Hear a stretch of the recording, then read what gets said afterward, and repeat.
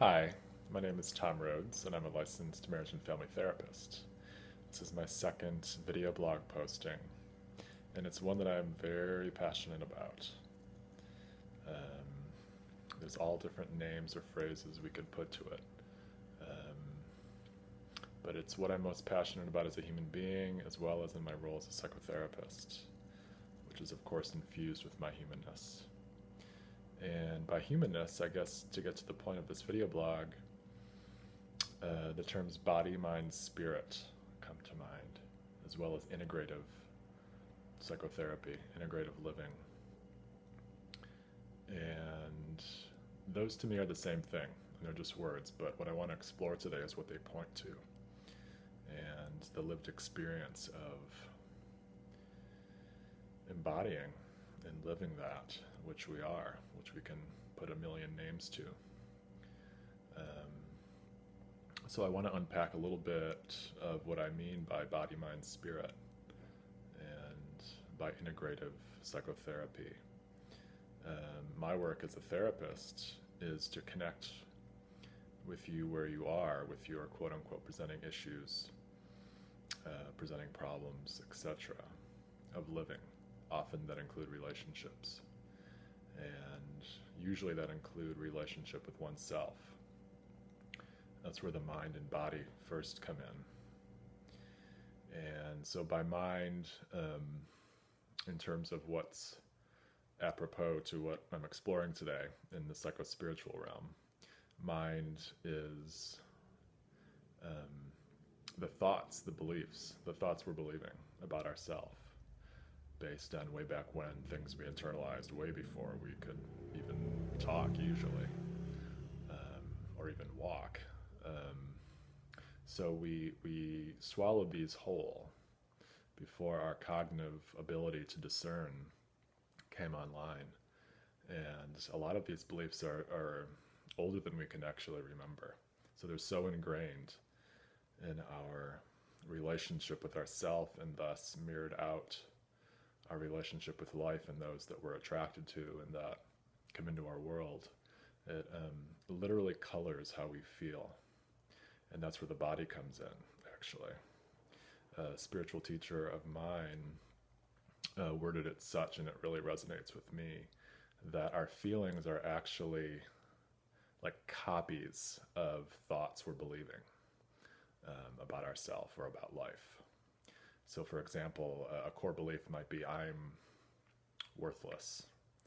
And the feeling attached to that lives in here, neck down, above the waist, in our feeling body. And so let's say it's shame. Shame is a feeling that we all know that can be very painful. It's just kind of a caved in, heavy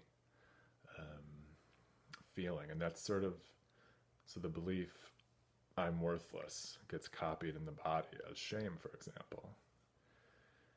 And it's part of our lived experience when those buttons get pressed, right?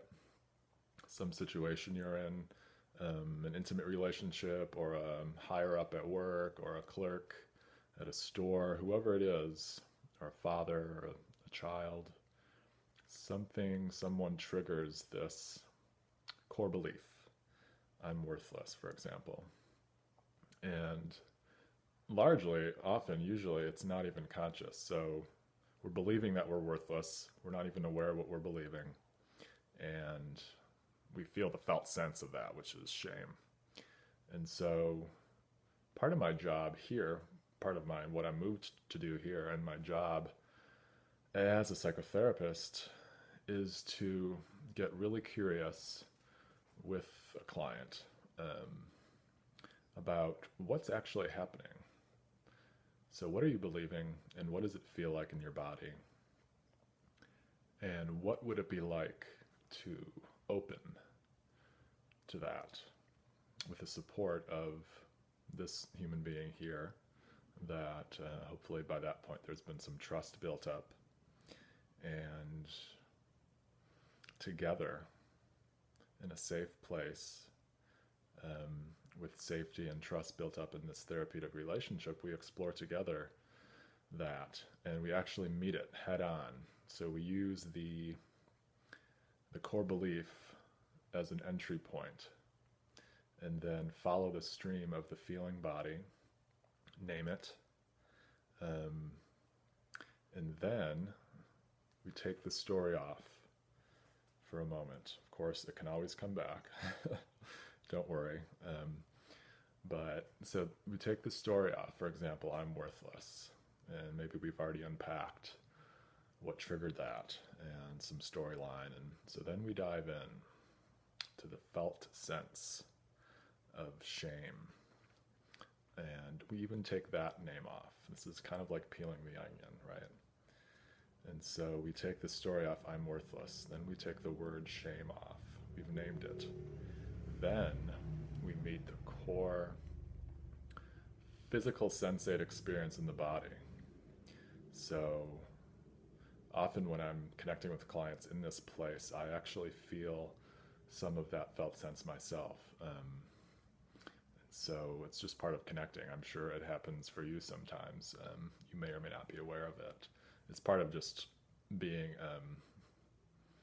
an empathy, connecting with somebody else, feeling what it might be like or is like to be in their shoes. So shame is present. We take that off and dive into the core of the physical sensation of that. This is body-mind, right? Mind-body. And then it's almost like you, and this is die in a good sense, we die to the experience. In other words, surrender 100%. 98% is a very different experience than surrendering 100%. 100% surrender is the most life-affirming, enlivening experience I've had, that I personally think a human being can have, to actually surrender completely to what is. It's connecting. It's not waving the white flag surrender. It's a deeply connecting surrender. It's actually, I think, largely surrendering to this most deep, vast, warm, loving, and alive place in us. We put words to it. Let's call it presence. It's sort of it's what's implied in mindfulness practice, quote unquote, right? So mind, body, this is where the spirit comes in. Spirit is a name put to the mindfulness, the both fullness, and there's actually an emptiness. It feels like an emptiness that is not actually empty. It's so vast. Emptiness is often a word that is used to speak to it, to put words to it, but it's actually full of what we are. And so this is the mind, body, spirit way of working. Integrative psychotherapy is actually engaging these parts. It's almost like diving deeper, deeper, deeper, right? The mind is the surface waves, and the body is a bit deeper, right? It's sort of like the feeling realm. It's a little closer. And what's so close, we usually miss it, is this raw, alive presence. And it's the only thing in my experience that can actually meet these feelings, these often incredibly vulnerable, incredibly painful feelings. And so part of my job is to, in a way, model that for a client sitting with me, to be in that place of total openness to feeling feelings directly. And there's a pace to that. It's not something we do from the get-go, boom, boom, let's feel stuff 100% surrender. No, there's a pace to it. And like any relationship, it takes time to build trust. But this is the trajectory of how I practice mind, body, spirit, or integrative psychotherapy. And it's incredibly enlivening and liberating when we experience, alone or with another, together, diving into the core of deep pain and actually finding out what it's like to live out real time and be the only thing that can actually meet this. And the good news is that this is what you are.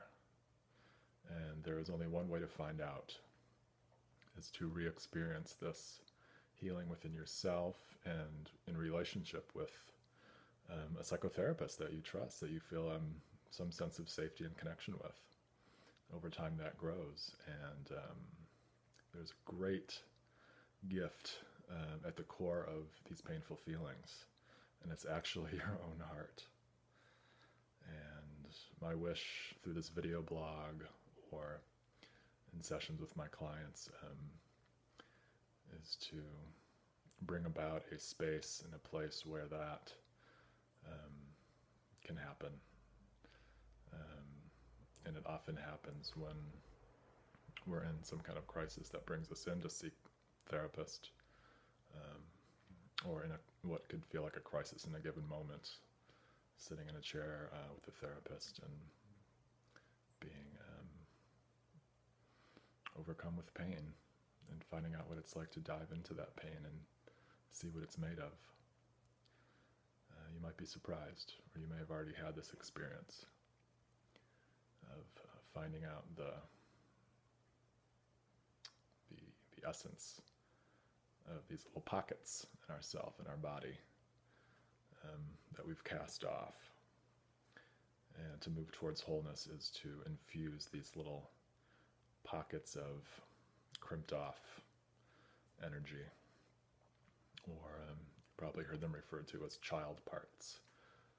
Experiences we had way back when that were overwhelming, sometimes just not okay. And the only way we could survive that emotionally was to just go away. So with certain feelings, with sort of more traumatic experience, it can take real time and real trust building and real skill to go in there with you and show up in a way that is healing. So that's all I have for today, to speak to you about mind, body, spirit, psychotherapy, or integrative psychotherapy. I hope this has been helpful in some way, and I hope you have a wonderful day. Take care.